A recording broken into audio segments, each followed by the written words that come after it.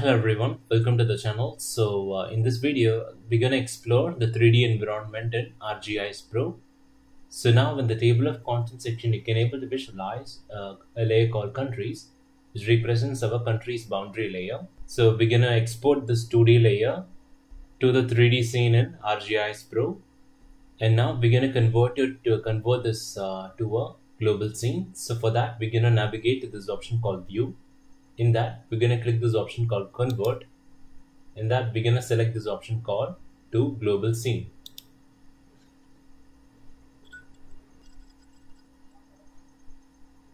So now we are in Global Scene. So now here you can able to notice how we can see all the countries on one side of this globe. So you can able to take a look at this. Just click the left click and drag this. So you can just move around the entire globe.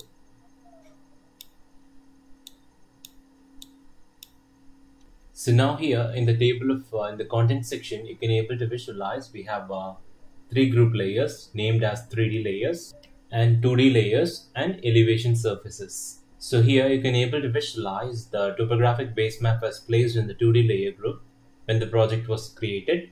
That is converted to a global scene. So the topographic layer is placed in the 2D layers.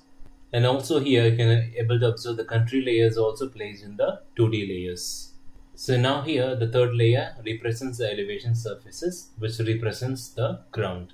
So in the global scene, we can't remove the ground surface, but you can replace its elevation source. And also you can add an additional custom elevation surfaces. So the examples of the custom elevation surfaces includes that defines the depth of geological stratum, or one that defines the height of the restricted space. So now let us take a look at the elevation. We can take a look at this world elevation 3D properties. So to do that, we can double click this. So now a new window pops up saying elevation source properties. So here the general is the name of this particular world elevation 3D, and we can click the source. And this is our source of this particular world elevation 3D. It is from ArcGIS. So now in the spatial reference, you can just see the projected coordinate system here. It is WGS 1984 Web Mercator. You can view the details here, and the geographic coordinate system. So now let me close this. So now let me turn the countries layer. So you can able to visualize the different countries in the global scene. So we can start to see more than a globe with a flat topographic base map and a flat country. Shapefile is being dragged on it. So this is our shapefile. So now we're going to click this particular layer called countries. And now navigate to this option called appearance. So now here we're going to navigate to this option called extrusion. In that we're going to select this option called a type, the feature extrusion type. So now let me click this down this arrow button here, and here I'm going to select this particular option called absolute height. So the feature is extruded to a specific value as a flat top. Now let me select this absolute height.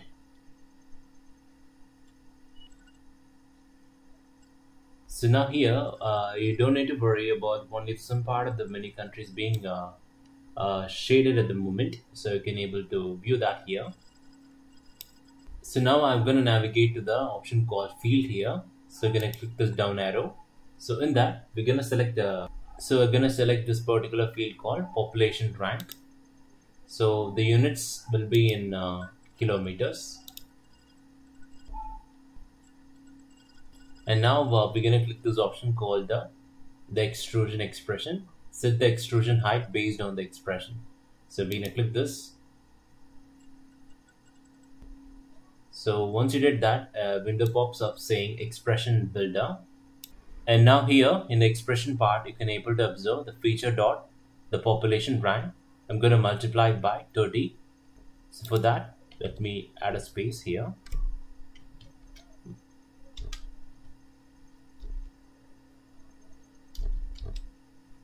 So we are using feature.pop rank, that is population rank, and multiplying by 30. So what I'm doing here is to take the polygon for each country, and they have the value in their population rank field, which is between 1 to 18. Then I'm going to use that value being multiplied by 25 to determine how many kilometers to extrude each country.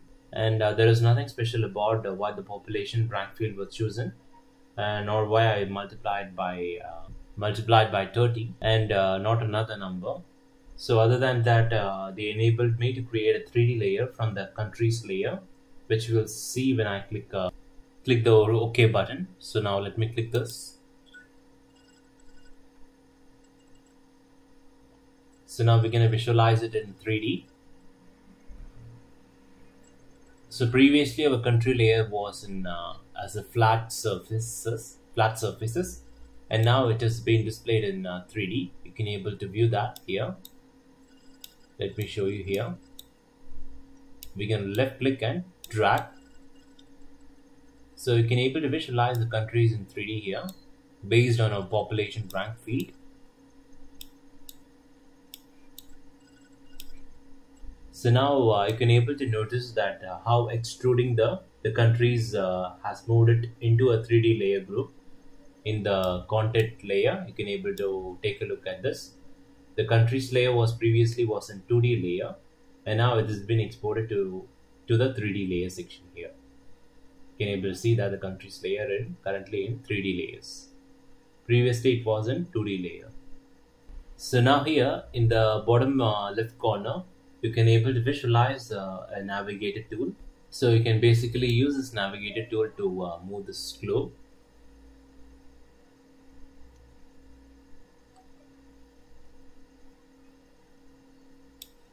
Also, you can use your left click on your mouse and drag. You can visualize it here. And also you can zoom in and zoom out using your scroll button. So using your mouse, you can zoom in and zoom out. And also you can use your hold your scroll button to tilt this.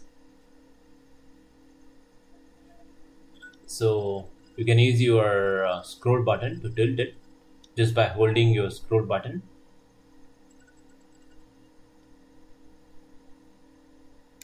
And suppose if you want to know the details of this specific country, so you can just click on this particular country layer here.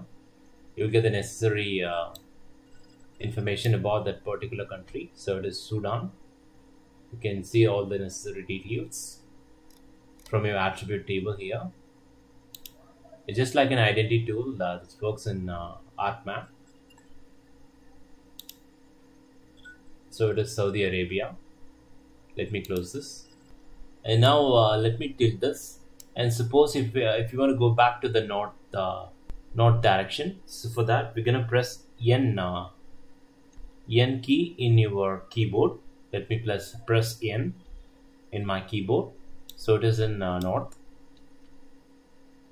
It automatically just adjusted to north direction. So in this video I have shown you the different tools in the 3D environment in ArcGIS Pro, and also we have converted our 2D the countries layer to a 3D layer in ArcGIS Pro. So thanks for watching, and please subscribe to our channel and give us a like.